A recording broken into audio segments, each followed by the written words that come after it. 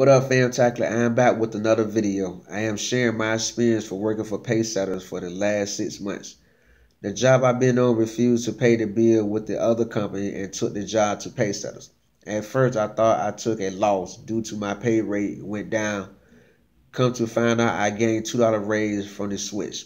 I like working for Pacesetters because I get a check instead of waiting on my money to be deposited on my card. I noticed Pacesetters not stingy with the gloves and other things I need for work. I go in every night, ask for 3 pairs of large gloves, and leave out with 3 pairs of large gloves with no questions asked. I also notice Pacesetters have a lot of the major construction contracts that is going on around Orlando. That is the main reason I am thinking about working for Pacesetters full time. I know a few workers that bring home $100 a day. I might work my way onto that project or one of the other projects that bring home that kind of money.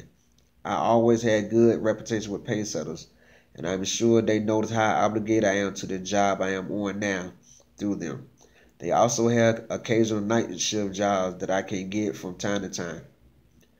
Pacesetters is a good company to work for. I would recommend anyone I know looking to make extra money.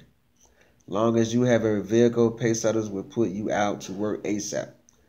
Also, Merry Christmas and Happy New Year to you and your loved ones. Enjoy the family time, make good memories, and leave the nonsense at home. If you like this review of my experience of working for Pacesetters, subscribe, like, comment, and share this video.